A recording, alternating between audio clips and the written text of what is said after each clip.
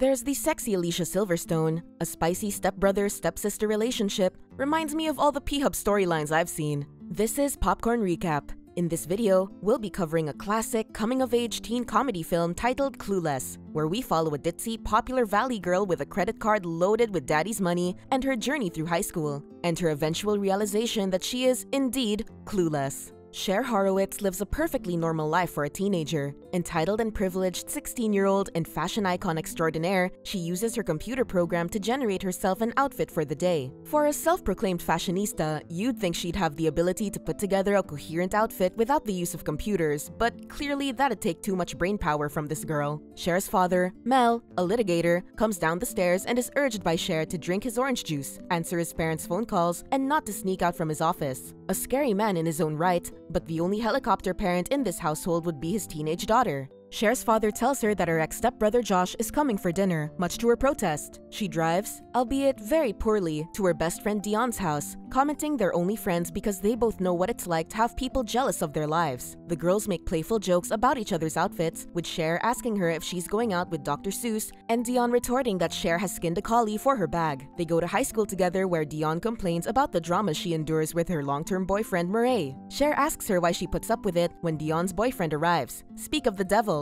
They argue and Cher makes her leave, wondering why Dion dates high school boys and compares them to dogs, clingy and slobbering all over you. At debate class, her teacher, Mr. Hall, passes out the students their report cards, reminding them to postpone their suicide attempts until the next day, showing his thoughtfulness. Cher is horrified when she sees her bad grade in debate and tells Dion about it, remarking Mr. Hall is too strict. She returns home to her fabulous mansion-esque home, where she passes by a painting of her mother, who died in a routine liposuction while she was still a baby. Now we know where her vanity steps in. After grooming herself in the mirror, as always, she finds Josh in their kitchen, and the two have a playful banter while they fight over the remote for the TV. The two have dinner with Cher's father Mel that night, where he and Josh talk about his goals in life. Cher tries to pipe up to make a rude comment towards Josh, but Mel turns to her saying at least Josh has direction in life and questions her on missing her report card. She quickly brushes it off, saying it isn't ready yet, and she figures she can renegotiate her marks with her teachers, which is somehow acceptable. An honest and humble family. Josh asks her how she thinks she could possibly get the teachers to change her grade, and she explains she's been doing it every semester. At school, Cher does exactly that. She lies to all her teachers and persuades them to change her grades, save for Mr. Hall, who flat out refuses her spacey attempts, telling her debates are unconvincing and without research. Telling herself she needs to regather her strength, Cher unsurprisingly whisks to the mall, where she buys herself new clothes, because a pretty piece of fabric showing off your midriff will solve all your life's troubles. While shopping with Dion, inspiration strikes, and what bubbles remain of her brain cells, if any, provide her an idea: to hook up lonely and single Mr. Hall with another persistent teacher, Miss Geist. Convinced she is the two teachers' only hope, she crafts a letter to Miss Geist, leaving it and making her think it's from Mr. Hall, and tells Mr. Hall how intelligent Miss Geist thinks he is, setting them up. Meanwhile, finding Cher's 3 outstanding tickets and realizing she's been driving without adult supervision, Mel punishes Cher and tells her she cannot use the car without an adult. She immediately turns to Josh and forces him to go with her so she can go on a drive. In the car, she asks him what classes he's taking and asks him why he doesn't just buy other people to do things for him. She rolls her eyes when Josh tells her how he actually wants to help people and contribute to things, and she tries to list all her generous acts of kindness, including her ploy with her teachers she's playing matchmaker for. Josh ignores it, knowing they're all only for her own selfish reasons. At school, Cher continues to play evil matchmaker, finding ways to bring the two teachers together without them realizing. As the two slowly grow closer, her marks go up and the teachers slowly loosen up. Cher's father sees her better marks and he hugs her, telling her he couldn't be happier if they were based on real grades. What loving support and a great way to encourage your children to do the right thing. It's no wonder Cher's so selfish. Cher finds herself feeling happy for this and wanting to do more supposed good deeds. A new student named Ty Frazier comes in one day dressed as a relatively average teenage girl, much to the horror of the Beverly Hills space baubles, who call her a farmer. Cher, feeling charitable now, befriends Ty and shows her around the school, explaining all the different cliques and idiots and all their roles. Ty asks her which guy's her boyfriend. Dion explains Cher's attitude towards high school boys and how she'd rather date date more mature men, foreshadowing. When Tai briefly leaves to grab them all a soda, Dion says she's nice, making you think for a quick second the girls aren't horrible, until Cher squeals in delight over her new project. Ah yes, the best way to make friends, by viewing them as objects for you to manipulate and change to your own will and desire. Fabulous, darling, fabulous! While Tai visits the cafeteria to get the girls a drink, she bumps into Travis Birkenstock, a friendly but clumsy loafer in school, and they connect over stickers and art. When Tai excitedly tells the girls about the cool guy she just hung out with, Cher is disgusted and tells the poor girl not to start off on the wrong foot, and that no respectable woman talks to Travis and his group. Cher and Dion convince her to allow them to give Tai a makeover, which again seems wholesome at first, until Dion remarks it's Cher's only thrill in life that makes her feel in control. Red flags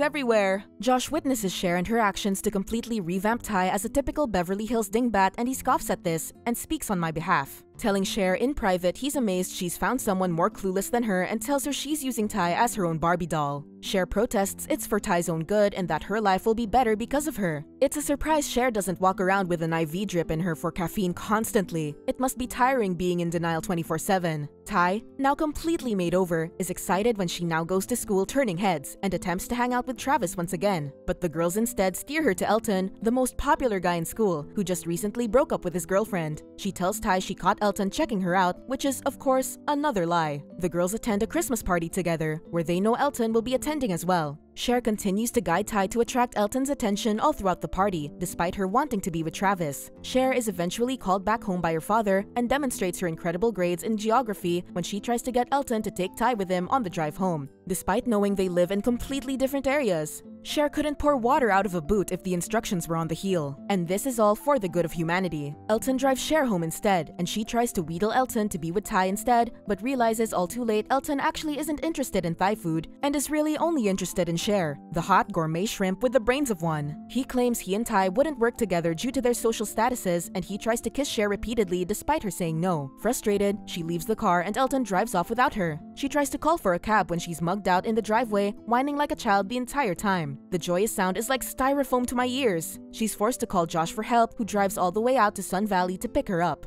Cher breaks the news to Tai the next day and tries to comfort her, but seeing how upset Tai is over Elton, she tries to think of someone new to replace Elton, as if this wasn't her fault in the first place. When a new fashionable and handsome student named Christian arrives, Cher sets her eyes on him as her new victim. I mean, boyfriend. Cher tries a multitude of things to get his attention, sending herself love letters and flowers to prove to Christian how desired she is, because clearly, having to fabricate things to make someone like you is the best way to build relationships. When Christian asks her out during the weekend, he picks her up at her house. Upon seeing her all glammed up in a dress for her outing with Christian, Josh becomes jealous, somehow forgetting Cher is underage and his ex-stepsister. Oh boy. He decides to follow them to the party to watch over Cher. What are you doing, stepbro? Cher and Christian head to a party together where they have fun. They enjoy themselves, and Cher is happy to see Josh dance with Tai, thinking he did it to make sure Tai didn't feel left out and not because he was busy watching her like a creep. The party ends and Christian is still eager to dance and hang out with the performing band after hours, so Josh offers to drive the girls home. He and Cher relax after the party together watching cartoons on the couch, and she tries to convince him to stay at their place instead of his mother's. He rebuffs this attempt, saying he doesn't think she wants a brother type hanging around, and Cher, having the intelligence of an uncooked banana, argues he's not. Christian calls Cher back immediately, much to her surprise, and is over the moon when he offers to watch some movies with her alone one night. Netflix and chill. She and Dion set up everything to go perfectly in the hopes she will seduce him, but this fails horribly when Cher burns their dinner and Christian rejects all of her advances, reminding her they're friends. Sulking in the friend zone, she learns the next day from Murray that Christian is actually gay, and becomes even more miserable when Tai starts to rise to a popularity that rivals her own, with everything crumbling down around her. Cher takes personal offense when Josh calls her a brat and is confused as to why she's taken it so personally while taking her driving test, which the genius unsurprisingly fails. She has the surprise of her life when she learns she can't talk her way out of it for once, realizing life in plastic is not always fantastic. Her day doesn't get any better when she comes home to Tai asking for her help in getting Josh, and argues with her when Cher decides against it. Guess you could say she doesn't share. Feeling even more distressed, Cher leaves the house, finally concluding that she is, in fact, totally clueless, and that she's actually in love with Josh. When your life falls apart and you're the only one to blame, there's only one thing to do to fix it. Lust after your older ex-stepbrother, despite your main way of spending time together being fighting over the remote for your her cartoons, just like every typical sibling duo. She confides in her father about her problems, only partially of course. Can't reveal you're simping after the child of your dad's ex-wife. She admits feeling she doesn't do anything good, but Mel disagrees with her and tells her she's the only one who watches over him and the house, and how she reminds him of her mother in her actions to do good every day. Perhaps a DNA test is in order to make sure her parents aren't related. Cher decides she needs a makeover, but this time it's spiritual. She turns to her friends to learn from and assists Miss Geist, offering to help donate and take charge for the school's Pismo Beach disaster relief effort. She donates much of her belongings, which catches Josh's attention, and she even agrees to hang out at an event with Travis and support his skateboarding ambitions. Atta girl, Shrimpy. Seeing her change of heart, Cher and Josh eventually follow through on their feelings for one another, which isn't bizarre at all. Ty and Cher make up, and Cher finally decides to stop muddling between Ty and Travis, who are finally able to date. Her friendships with Ty and Dion are strengthened, Mr. Hall and Miss Geist marry, with Cher catching the wedding bouquet, and Cher wins back her starry, glitterati life, and the heart of her older former stepbrother. Lynyrd Skynyrd, take it away!